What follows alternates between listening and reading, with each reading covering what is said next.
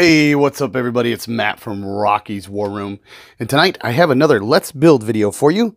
This time it is for Strontium Dog. I got a new box set here called the Rouge SD Agents. This is for the skirmish game Strontium Dog by Warlord Games.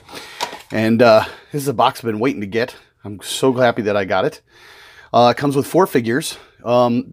These dervish dogs, Fly Eyes Wagner, and Slabhead. Just to kind of give you a little bit of a closer look. Slabhead looks like a fish man. We got Fly Eyes, obviously he's he's got Fly Eyes. Gives you a little background and a story about Fly Eyes Wagner. He's such a case. He's going rogue after killing his partner. So 4 metal miniatures. We got 3 character cards. We got 2 armory cards and 1 chicanery card. So let's take a look. What's inside? Can't wait. I love these models. The game's a lot of fun too. Close the box back up. All right. Straight out of the package. So we have our models. And we got some bases. Standard Warlord bases there. And the models itself come in this pack. Looks like that's where the cards are. Our armory and chicanery cards. So we'll dump those out there. All right. Here we go. All right. So looks like they're, for the most part, one-piece models, with the exception of what looks like a weapon. Let's see. Dervish dog. Yep, we got an arm for the, what's his name again? Oh, Slabhead, that's right. We got an arm to put on Slabhead, that's about it. So, a little bit of flash to cut off, things like that. But very clean models, very, very weird looking, but awesome. There's one of the dervish dogs there. So, we got 4. Take a look at the chicanery cards. Here we go. Pull these open. Whoa. All right. So the last gasp is what we have. Some nice artwork on there. Obviously, you guys know that that's a chicanery card and live wire and time trap. These are armory cards. So those 3 come with the set. And the characters cards, which is great. I love when skirmish games include stack cards with their games. It's pretty awesome. They come with all the stats that you need, what role they play, their bounty, their notoriety, and obviously their weapon stats. And if you flip it over, it tells you some of their special skills and their association and allies. So we have Slabhead, which is notoriety 4, and obviously Fly Eyes, notoriety 12, and their skills on the back of the card. So there's 3 of those cards right there, the character cards. So what I'm going to do is I'm going to show you the tools that I normally use to assemble figures. Then we'll assemble all 4 of these, and I'll come back and show you guys what they look like, all on their bases and their stand.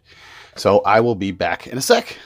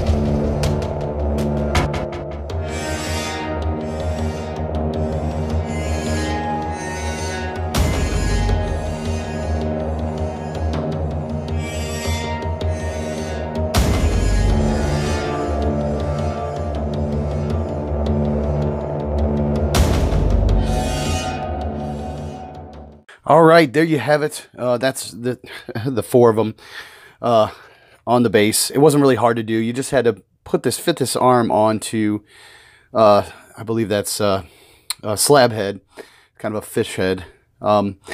Real simple. Just kind of what you want to do is you kind of want to test it out first. Do a dry fit it on there to make sure you got it in the right position. Because sometimes they go in a very certain way. This one you can kind of, maneuver a little bit to fit it the way you want it, but not as much as you'd like. So, or if you want to move it into a more dynamic pose, you'd have to do some modeling. But nonetheless, very little flash. Looks like you got a line down the inside of the legs, but that's easy to clean up before you start priming it and preparing it and stuff like that. They just look really cool. I like the Dervish dogs. I like Fly Eyes. Very clean model. Very nice sculpt. Fits on the base very well. And that's one thing I did want to point out too, because the bases are a little bit different compared to some of the other Warlord Games stuff. I noticed they're different in this kit.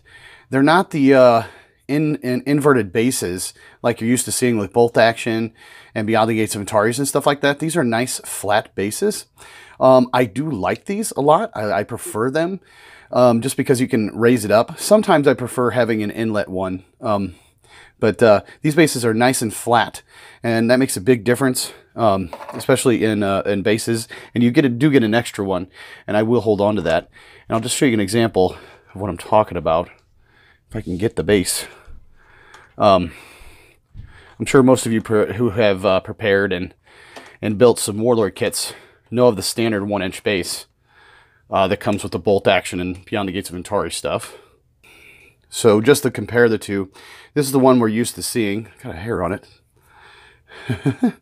It's kind of an inlet, something like that, as you can see.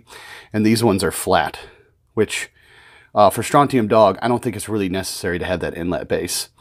Some people prefer it.